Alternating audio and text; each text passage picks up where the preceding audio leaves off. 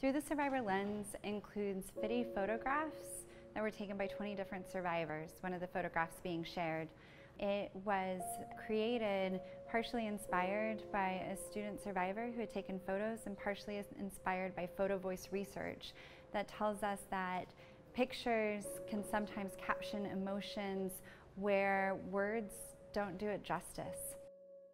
It covers generations, it covers experiences from incest, childhood abuse, domestic violence, dating violence, sexual violence that occurs both within high school, in college, and beyond. Through the Survivor's Lens is an opportunity for survivors to take photos in response to prompts, to provide captions, and then also to provide longer context pieces that help the viewer understand more broadly what their experience was like.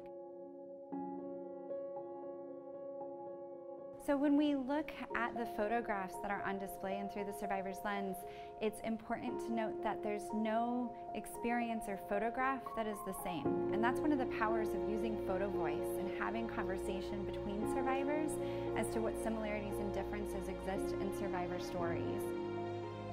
But what we've heard from people who have viewed the exhibit is that they feel more empowered to make a difference, to stand up, to say when things are wrong that they're witnessing.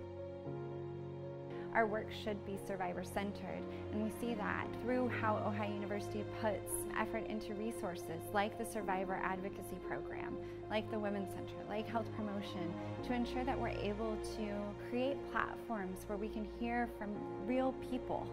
It's not just a number, it's a real person.